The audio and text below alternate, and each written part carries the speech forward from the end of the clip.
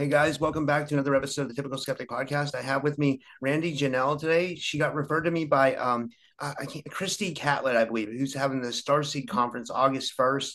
And Randi channels an interdimensional being named Virla, a voice for the new earth and the evolution of consciousness. Randi hosts monthly channeled workshops on a variety of topics as well as channeling gatherings, so that you have an opportunity to channel your expanded guidance. She facilitates earth heart healing, a community of online and in-person seekers committed to growth and exploration and service. This includes morning meditations, breath work, brain enhancing exercises, book studies, yoga, and other movement practices, shamanic journeying, and more. And for more information, you can go to her website, which is liminalyoga.com. And I'd like to give her a big warm welcome to the show. Randi, thanks so much for coming on for the first I'm time. How are well, you? Robert. How are you? Oh, I'm good, thanks. Technical difficulties, but from Part here, of life. but that seems to happen a lot. I don't know. Yeah. But so how did you get started in all this? Like, what was like your awakening point? Were you always psychic? Or, It's a pretty funny story. Do we have some time? yeah. We do have the time. This is the time to tell our stories. So I was busy. I was actually working on a novel and I was doing a lot of art, poetry, photography. I had a photography business. And then I had released my novel and released it on Halloween in 2015. And then at Christmas in 2015, we did what we love to do here in Asheville, which is a pretty woo-woo part of the world, where we were looking at our astrology charts. And I thought it was super important for me to have my birth. It is super important for me to have my birth time correct, but I thought it was, I was like, is it 8? Is it 8:30 a.m.? And I was really sticking on that half an hour window. And somebody there said, just ask a pendulum when you were born. I mean, your body knows when you were born. And that's actually the first time that I had an interaction with the pendulum. And that pendulum was swinging. So long story short, I started with the pendulum and I just started asking questions, and established the yes or no. And then this vocabulary just kept increasing. We did circles, we did all kinds of things until it was just like, stop with the pendulum, you can channel, and went from writing. And it only really was a process of 4 to 6 months before I was verbally channeling. So I had listened to channels growing up, but I had never channeled myself until 2016, early 2016, and just took off from there. Wow, that's interesting. So how did you connect with this interdimensional being? Like, is it do you feel like you've always been connected to it in a way, or do you feel Yeah. like Yeah. yeah. So when I first started, like in the pendulum days, I started channeling a lot of guides, which I understand them to be the evolved Anunnaki. I know Anunnaki can be a little like, oh, hair-raising for people, but the way that it felt at the time was, forgive me for this reference, but if we were to kind of channel Germany, let's say, we could say, okay, Nazi Germany was a very, very challenging time, right? And so are we going to just always think that Germany was always this way because of this brief time in their history? So even with the Anunnaki, and as much as maybe bad press as they get, what I was channeling was an evolved version, a healed version, an integrated version of the Anunnaki. And so there was a lot of this like learn from us energy.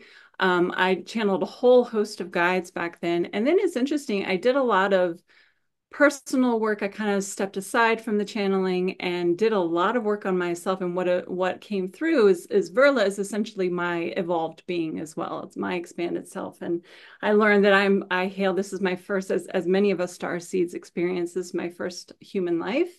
So first time on Earth, and where we come from as a soul is as another universe. So there's a lot that we offer with Verla. And so I say we instead of she or her or they. I do attribute Verla as being a part of an expansion of me. So yes, always with me. It was really a process of me gaining the confidence to be able to speak, and own that and claim that, which I help others to do. I feel like that's an important part of the process is just going, yes, this is me. And as a conscious channel, especially getting out of the way of any doubts and fears and limitations so that information is more clear, more. Yeah, that's what I was gonna say. Um Is it ever a different, like, because I know a lot of times when I try to do psychic work, it's like my ego gets involved, or like, Mhm. like, Mhm. do you just have to like let that go and let whatever comes through come through, or how does that work? Or It do you is go into like a trance channel or what? It is a beautiful, messy process, as human life is. So, yeah, early days, it's interesting. Back in the pendulum days, my third eye did have to expand. So, and it was probably decalcifying all these things that you can do through the more yoga practice, more breath work, the more all of these tricks and tools that I used.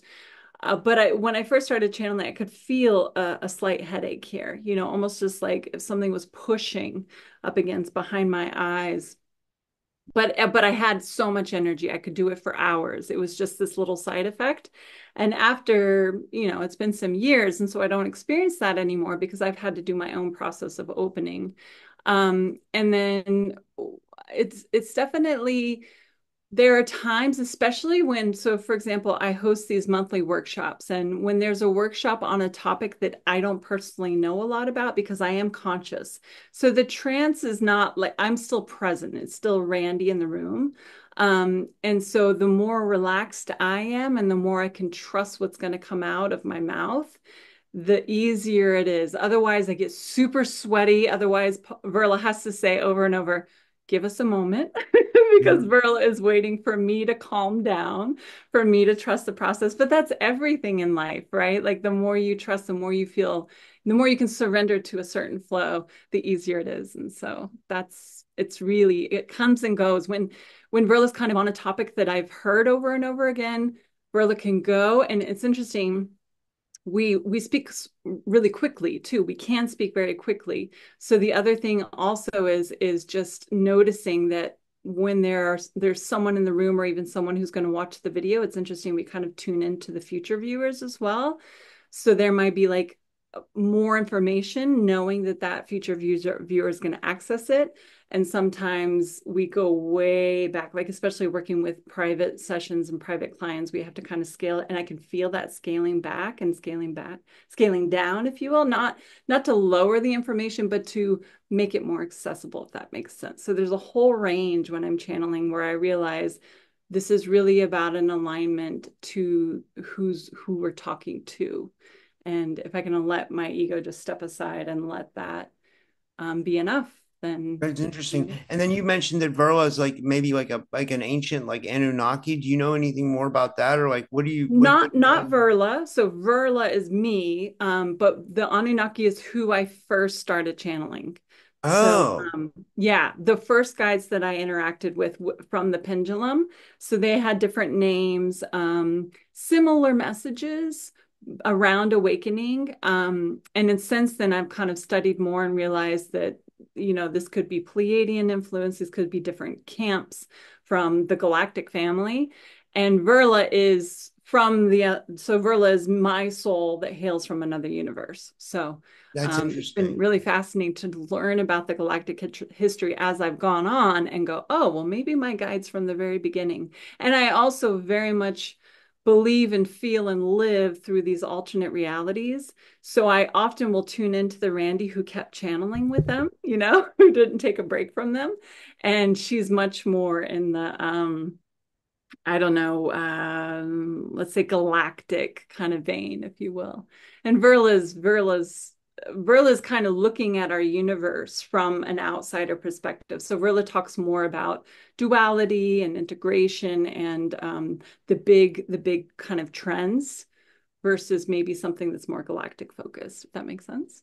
No, yeah, that's really cool. Yeah, so we should get into it. Like what but Yeah. wait, let's back up. Like, so you feel like yeah, I know you do yoga and you have a Hmm. yoga practice and stuff. Like, do Hmm. you feel like the yoga is what opened you up? And like, then what kind of yoga do you practice? Because I've done like Kundalini yoga, but Hmm. I don't know a lot about, I'd Yeah. love to learn more, you know? Yeah.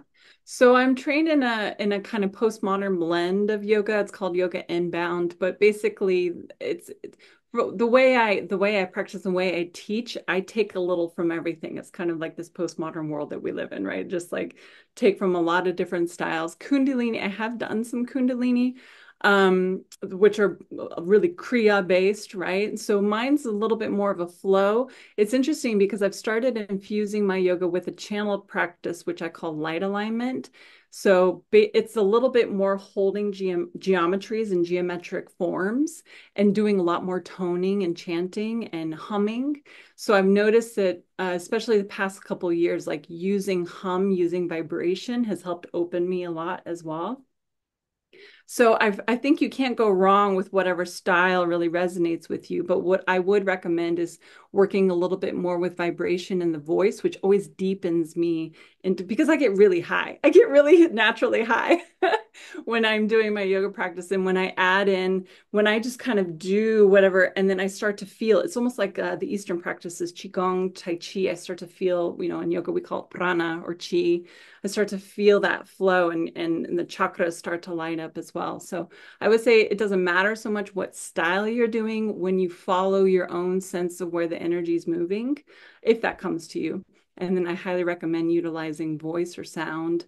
A lot of release work can be helpful too. Like I do a lot of lion's breath, that sort of thing, Yeah. when I feel prompted. So it's also a very intuitive practice too. And when I'm teaching a class, same as when I'm channeling, I kind of get a read on where everybody's at and what we need. Are we honoring maybe the new moon? So maybe there's something about being quieter and going within. Or the full moon, where we need to be brighter, more expressive, or is it, I kind of tune in a little bit to the astrology and astronomy and whatever's going on. So I it, was it wondering if I changes. could ask you something about me personally. I was just thought Yeah. about this because it seems Yeah. like you know a lot. So like I, I've been like, I don't know what, okay, so I went through a breakup like a year and a half ago, and then after the breakup, like 3 months after, like I started feeling like pain and like under my right side of my ribs, like my liver area. And I went and I Mm-hmm. didn't want to go through mainstream medical. I'm not really a big fan of mainstream medical, but like Sure. I still went because I was a little scared. I was like, well, what if this is something serious, And my fans know this. I talk about this all the time because it's been an ongoing problem. But so Good. they Good did. that you share it. Not good that you have it. Good that you share it. Yeah. Yeah, so it was pain, and then they did all kinds of tests. They did like Mhm. CT scans, they did cameras over the organs and all that stuff. Even though Mhm. I didn't want all that radiation, but still I thought maybe better safe than sorry, because Sure. my dad had cancer when he was like Hmm. 51, right? So like I'm Hmm. 44 right now, so Hmm. I'm Hmm. just like, okay.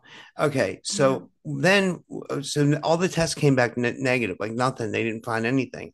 So then I have a lot of friends who are energy healers and people who study meridians and stuff like that. And they said maybe you could have energy like stuck in your meridian.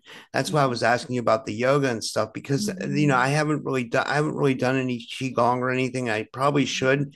But Mhm. then what happened was I started working out again. I started getting in better shape. Like I just lost 30 pounds because after the Nice. breakup, I got really depressed. So like most recently, I lost 30 pounds and I've been running every day.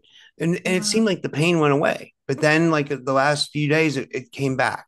So I don't Hmm. know what this is. I don't know if it's like Hmm. stored anger. Like, what Hmm. resonates with you? Because Hmm. I know you're Can like I really can I into. walk you through a little exercise, Robert? Yeah. Yeah. So close your eyes, take a big deep breath. Sigh out the exhale. Good. Take two more like that. And if you guys are watching the video, like go ahead and join us. And just be in your body. It's always helpful for me to imagine like roots down into the heart of Mother Earth through your feet. So one more with that rooted connection and big sigh on the exhale.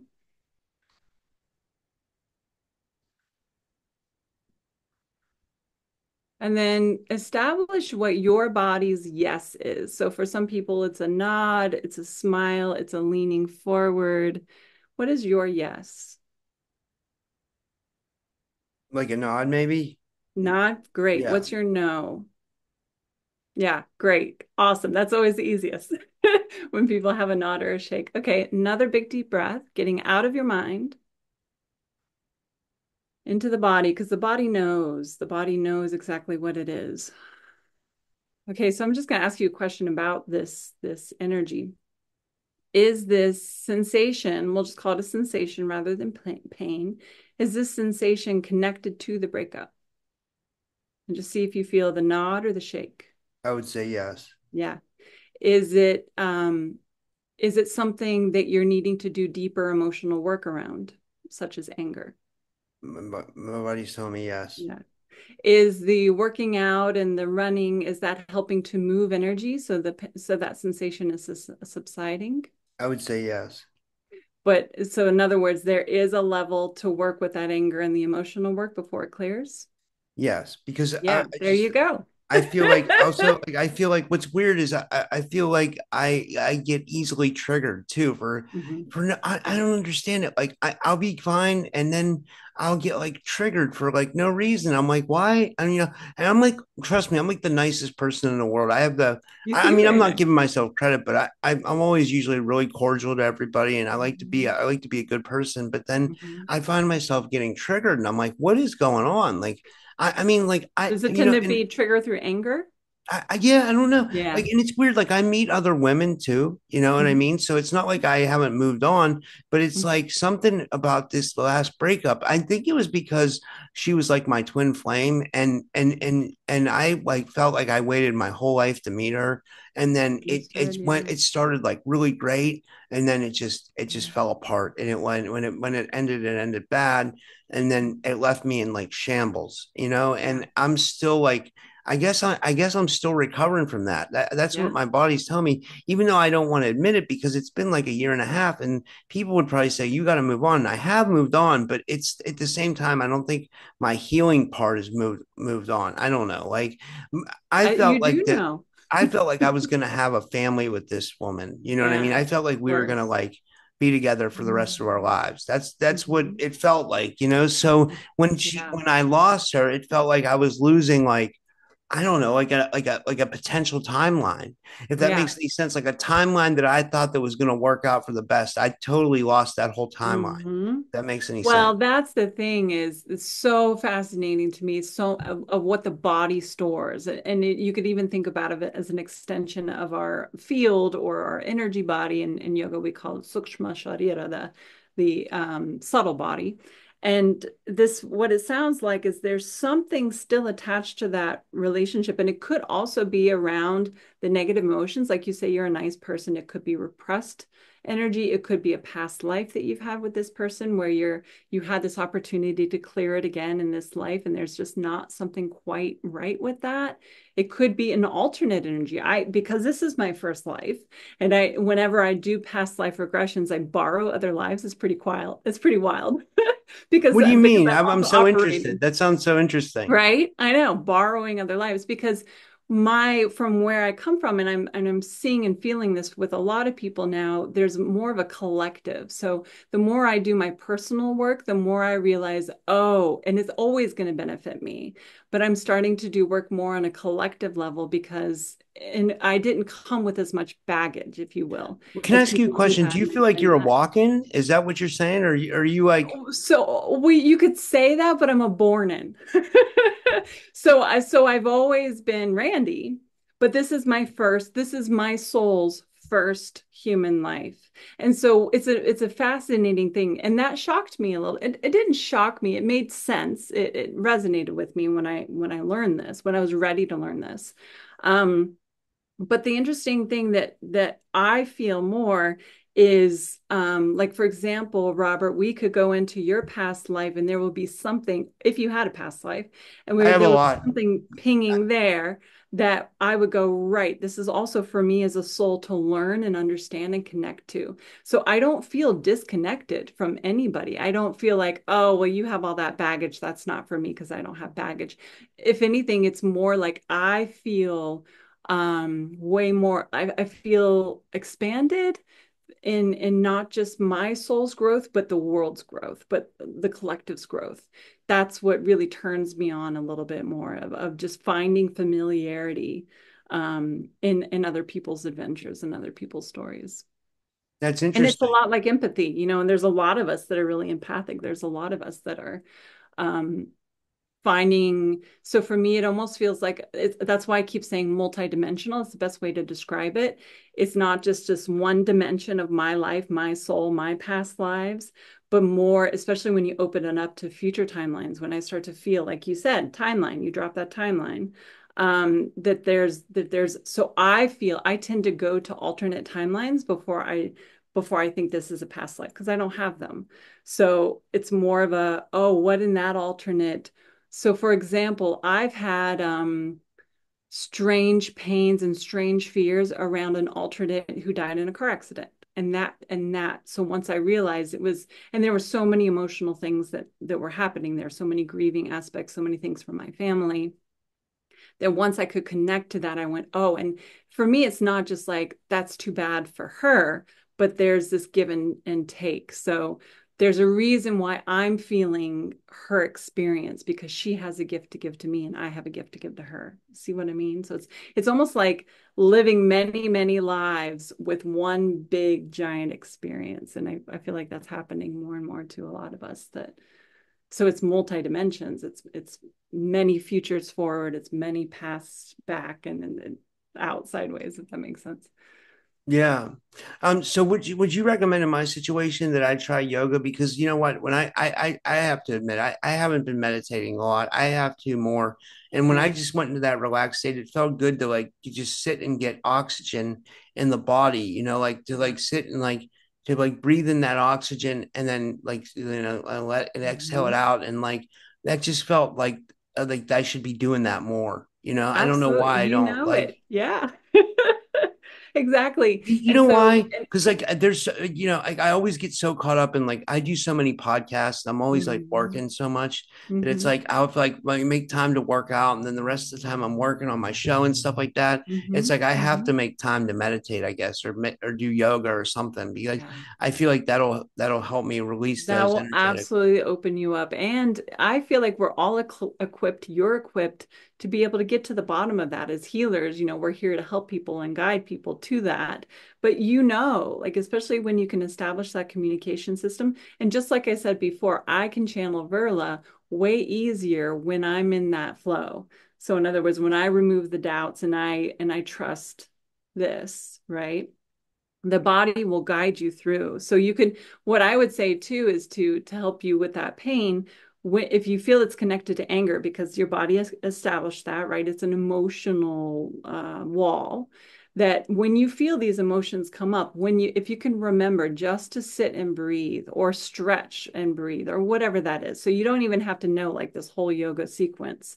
That is yoga. The breath and the opening is yoga. The definition of yoga is union with the universe. So it's just bringing more spirit in.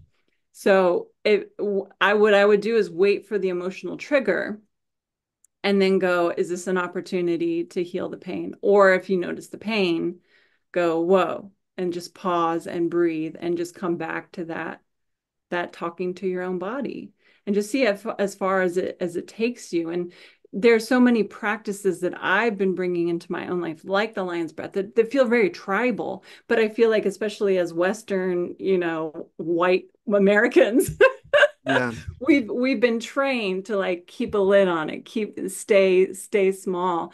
And so for me in the body, like your version of yoga might just be like uh, growling or roaring or expressing that anger. Because especially if the anger wasn't able, if it shifted to depression, then it didn't get to move. And often, whenever we take something that is shifted down and suppressed, then it buries itself somewhere as pain or illness or whatever it is. So Yeah, because a letting lot that of a be lot of times free, the energetic can manifest in the physical, right? Or that's most. screaming into a pillow. Yeah. Yeah. Yeah. So what's the lion's breath? That sounds interesting. So you cross your eyes and you stick your tongue out, but it's a forceful exhale. And if you even want to growl with it, even better. So the idea is just, and it does so much for the thyroid too, all these glands here. It helps the immune system on the regular. You But yeah, tongue out as far as you can. You want to do it with me, Robert? I have my notes up. I didn't do how you do it. How do you do it? You just So, you so cross I'll your demo what do it one more. I'll break it down. So, viewers, if you haven't learned lion's breath, I highly recommend it. And this is a yoga breath, even though I did live in New Zealand for some time. And different Polynesian cultures, they when they do the haka, they do this with it's their way of intimidating their opponent there when they went into war, and they're amping themselves up, which is a perfect analogy for having when we have to amp ourselves up to either release anger or you're frustrated at something or, oh my gosh, I'm going into the interview. Like lion's breath can be used across the spectrum. So you got to cross your eyes, which for some people is difficult, but for some people it's easy. And then you're just going to inhale. And I always recommend puffing out the chest on the inhale, like inhale from the belly, but puff out your chest. And then you're going to exhale, cross the eyes, and tongue goes out as far as you can. And you basically like hiss. Are you ready? We'll do it together. So inhale, That's puff so out your chest. funny. Mm. Well, Yeah, you might spit on yourself. That's part of the process. Ready?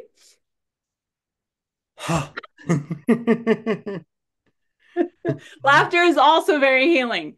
It So is. learning lion's breath. I was just working with a client actually, and we're working on lion's breath. So I like that. I like that. That's yeah. cool. Yeah.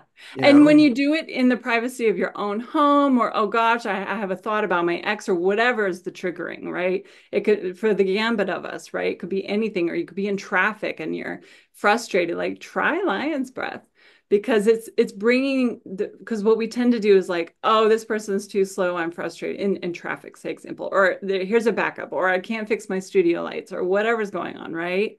There's this blocked energy. So the lion's breath will just move it. And if anything, we'll probably end up giggling at ourselves, right? Which is already an opening of the energy and already a raising of the vibration. Yeah. So I think I always forget how got introduced to people, but I thought Christy referred you to me. So are you going to be at that Starseed Mhm. gathering on August Yeah. 1st? Did you want to talk about that Appalachian a little bit? Starseed Reunion. Yeah, I'm super excited about it. I went 2 years ago, and it just has such a family vibe. It has energy. So we're all, I like to use the word woo woo. We're all into magic. And it's super even just people who are attending, the speakers, everybody is super passionate about the evolution. For me, I like to say the evolution of our world into new earth, 5D, whatever you want to call that. So it's great, even as there are so many of us presenting really inspiring things on offer. But one of the things I like to remind people of is just the conversations you have in between these events, or just the hike that you take to involve yourself more in the nature spirits is priceless. So and for me, I'm about to go do this actually. One of my therapy sessions is going out into the woods for 5 days at a time, going camping solo. And it's because it's 4 days. If you can do the whole 4 days, I highly recommend it because my friend actually said it's about 4 days when we start to rewild, like the brain waves start to change from what they are with the screen and our to-do list and things like that, or what we think are really important in life. And all of that starts to mellow. It becomes very zen. And that's what happened to me at the last reunion too. It's just a real shift in what's really important and what we're really here to do, and how not even how what we're here to be, but how we are already being, how it's already enough. That's what my ego gets in the way of. Are you doing enough? Is this enough? Yes. Go to the Starseed reunion, you'll remember. Yeah, I know James Rink's going to be there too. Mm. He's been on my show a couple of times. It's going to Hmm. be a really interesting panel. It looks like, and Yeah. it's in one of the best places. I feel like you guys are so lucky to be down in North Carolina. We are, you're right. I don't take it for granted ever. I used to come to the beaches down there. I Hmm. used to surf. So like I used to go to like Wilmington area. If you know where Hmm. Wilmington is, I would go to Yeah, like yeah, yeah. Wrightsville Beach and Topsail Beach, like they're down there. And I think Mhm. there's one more. There's Carolina Beach, which is more nostalgic from what I remember. Mhm. There's Mhm. like three beaches in that area. But Yeah. are you near the coast or It's are you like funny because for us in the mountains, because in Asheville, we're in the mountains, it's actually quicker for us to drive to South Carolina beaches, like Myrtle Beach area or even Charleston is closer than if we were to drive all the way across the state to Wilmington and the Outer Banks. The Outer Banks are beautiful and yeah. they are North Carolina beaches, but because of where we are on the far western side of the state, it's even closer to go to South Carolina, which are incredible as well. But things start to get really tropical down there. I love Charleston. It's real nostalgic as Yeah. well too. My It's a really sister nice just moved area. to Charleston. Hi, Jess, if you're watching. Mhm. Yeah, yeah, that's awesome. Well, let me ask you, is there anything else you'd like to cover that we might have not went over before we finish up for Hmm. today, or I'd like to plug a retreat that I'm doing if this is the time, or should sure. this is the Yeah, time? Cool. So I am offering an immersion. I call it an immersion, not just a retreat. So it's 4 weekends, and if you're local, a little easier, or if you want to take a month off, even better. But it's 4 weekends, and it's in Terra Nova Center, which is Cedar Mountain. It's about an hour from Asheville. The nature spirits there are amazing. So we're going to be doing a lot of this stuff that I've been talking about, yoga, breath work. We're going to be doing some shamanic stuff too. So getting into those trance states, just using a drum beat, which is amazing, plus some plant medicine ceremonies. So a lot of ceremonial stuff as well as some timeline shifting quantum stuff. So I like what I do because, well, of course I like what I do. We all like what we do, right? But my stuff offers a range. My offerings are always a range from like Mama Earth stuff, kind of ceremonial grounding stuff, into the what we could call our more quantum mechanics, cosmic timeline shifting stuff. So there's this whole range of like embodied into the doing what we can do simply with our mind, and our intent is fascinating. So that's going to be 4 weeks in September, the not Labor Day weekend, but the following 4 weekends. And it's called Leap Dive Immersion. And so I've got all that on my website. wow. And you want to tell your people your website before we go Yeah, to? liminalyoga.com. So if you can go to liminalyoga.com/portal, the portal is everything I do. And I also host morning meditations. So those are free. If you can come 8 to 9 live, Eastern time, then we're there doing all kinds of breath work, meditation stuff. Like I highly recommend if you're awake, Robert, it's a way to practice some of these. When is These it? I'll open. come. I'll try it. When Yeah. There's a Zoom link. I can send you the Zoom link, Robert, but essentially, if you're available 8 to 9, Monday through Friday, we're doing it, and we call it wormhole fun times. Like again, it's this thing of getting into the body, getting into those trance states, and then seeing where consciousness takes us. Tomorrow, we're going to connect to Maldek, or the asteroid belt, formerly known as Maldek, but it's through a technique that I channeled through Verla. So we start to practice these things. Verla's offering all these things all the time, and it's a nice free way to tune in daily. Yeah, I'd like to have you back to and I can message you about this. I would Yeah, like to have you back to do a live show where we do a channeling and you could do like readings for the audience if you'd want to do that. You know, absolutely. I'd be honored. Thank you, Robert. that'd be awesome. All right. Okay, Well, thank you. And I'll send you a link when I post this. perfect. All Thank you for right. watching. Have a good night. Take care.